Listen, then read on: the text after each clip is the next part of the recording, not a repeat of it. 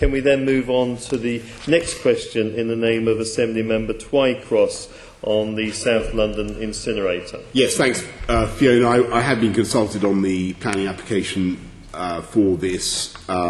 We did raise a number of issues relating to waste planning, metropolitan open land, biodiversity, sustainable development, and so on and so forth.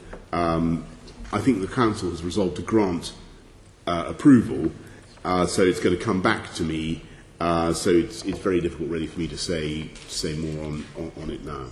Okay, I mean, I'll just raise a couple of points that you might like to think about when it does come back to you. Science evolves constantly, and the science on incinerators looks like it's changing, reflecting long-standing public concerns about the potential health impact of incinerators. For example, nanoparticles such as PM10s produced during incineration have been linked to cardiovascular deaths and higher infant mortality rates in a study published as recently as last year. Are you confident that if Beddington Lane incinerator goes ahead, it won't harm the health of local people and children? I can't really comment on that sort of thing, Fiona. What I can say is all those sorts of concerns will, of course, be taken into account. Okay, good, thank you. And your own London plan, as well as national planning guidelines, offer strong protection for metropolitan open land against inappropriate development.